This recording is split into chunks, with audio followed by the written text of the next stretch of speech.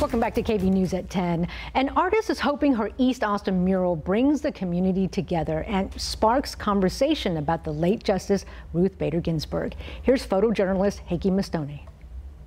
So as an artist, the biggest compliment is not when people want to take my photo with my art, it's when people want to take their own photo with the art. Because the reason I create this is not to tell a story about myself, but it's to tell a story that everyone can make their own. You two look like you're a very good artist. I had a bunch of conversations with neighbors who approached me and said, you know, we love murals and we love it when artists come and put color on our walls.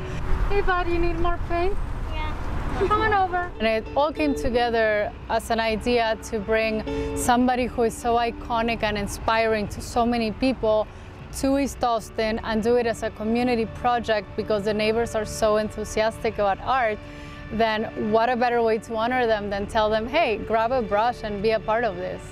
Ruth Bader Ginsburg to me represents the best in America, regardless of political parties. And for a little girl or a little boy to say, hey, who is that person with those glasses? Why is she there? And having that conversation come up in the car with their parents is exactly what I wanted to achieve with this.